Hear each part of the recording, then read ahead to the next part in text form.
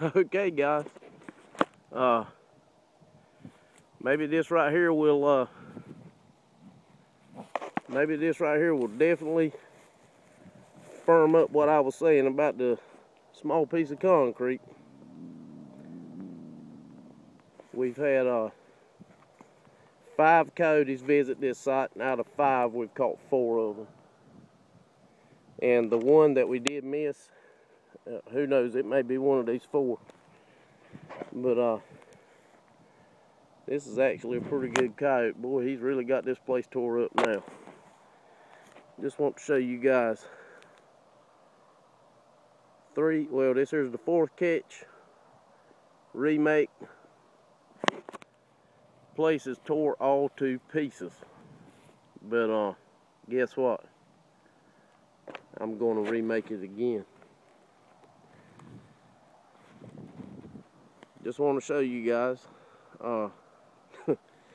We've been here several times this year so far. I've actually been here longer than I like to trap one place, but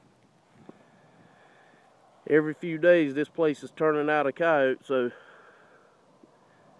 I guess I'm going to stay here until we quit catching.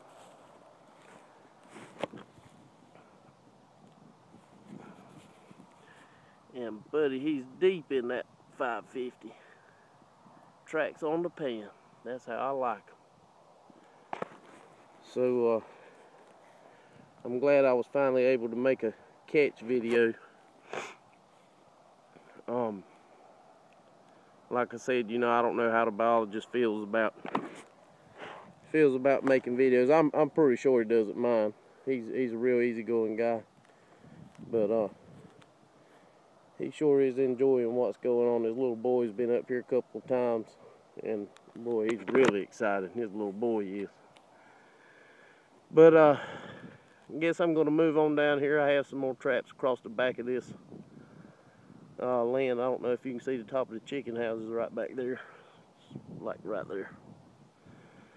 But I'm going to get this animal out of the trap and keep right on checking. Thanks.